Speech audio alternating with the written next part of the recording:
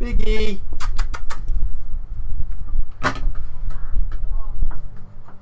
Hello. Hello. Come on then, this way. Come on. We're sitting here. Wait, Biggie, because I'm going to give you some treats.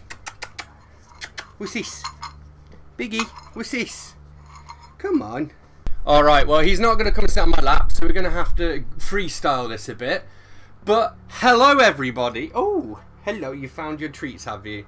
Hello everybody, and welcome to the Cats and Books tag. So this was created by Spinster's Library, by Claudia over at Spinster's Library.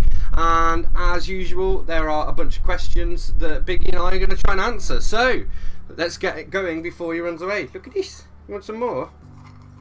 Some more. Nom nom nom nom. So, question number 1. Tell us about your cat. Name, age, hobbies. So this is Biggie Cobain down here. He is, how old are you now, Biggie? You're nearly 3. He's 3 on Halloween. He's a little black cat. We don't actually know his birthday, but we know enough about his age to say he was born roughly on Halloween. What are your hobbies, Biggie? Your hobbies include eating, meowing, chasing balls, laser pointers. He likes laser pointers. What else are Biggie's hobbies? Oh no, he's gone. Biscuits. Biscuits. Come on, eat some more of these biscuits. This is anarchy here. Bring him over here. He's supposed to be in this video with me. Question number 2. Recommend a book that features, includes, or mentions a cat. So we're gonna go with Terry Pratchett, The Amazing Maurice and His Educated Rodents. So this has got a cat in it called Maurice. Question number 3. What's your favourite fictional cat? This can be from literature, TV, movies, games, etc.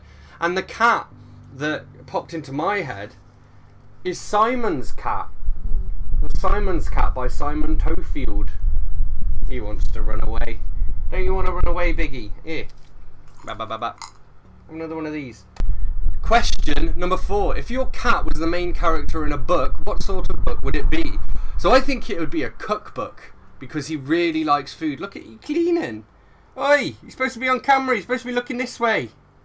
What are you doing? I think he'd be posh comedy. You think he'd be posh comedy? Yeah, with a top hat on and a monocle. I also thought maybe a food-themed cozy mystery. Where are you going now? Oh, you're going to play with this? Okay, question number 5. Recommend a book that your cat would enjoy if they could read. He can read. He would read Cattus, Petasattus, because it's the cat in the hat in Latin. And he seems like a Latin lover to me. What are you doing down there, Biggie? It's the laziest smack I've ever seen. Yeah. Come on, cat. Come on. Okay, question number 6. Which book or story would benefit from the inclusion of one or more cats? I think Animal Farm by George Orwell, because, you know, all animals are born equal, but some are more equal than others. And Biggie is the most equal of all, aren't you, Biggie? Just having a little itch. Okay, question number 7. Have your cat pick your next read. I mean, I can't even get my cat to be in the video, so I don't think that's going to happen. Go and get him again. No, it's okay. It's okay. If I manage to get him to pick my next read, I will splice in some footage of that here. But I don't think we're going to be able to. He's not a very good co-host, really, are you, Biggie? And question number 8. Tag some cat lovers. I don't actually know who to tag, because I don't really know who's got a cat. And I think everyone who does have a cat has already been tagged. Oh, bye then. Bye.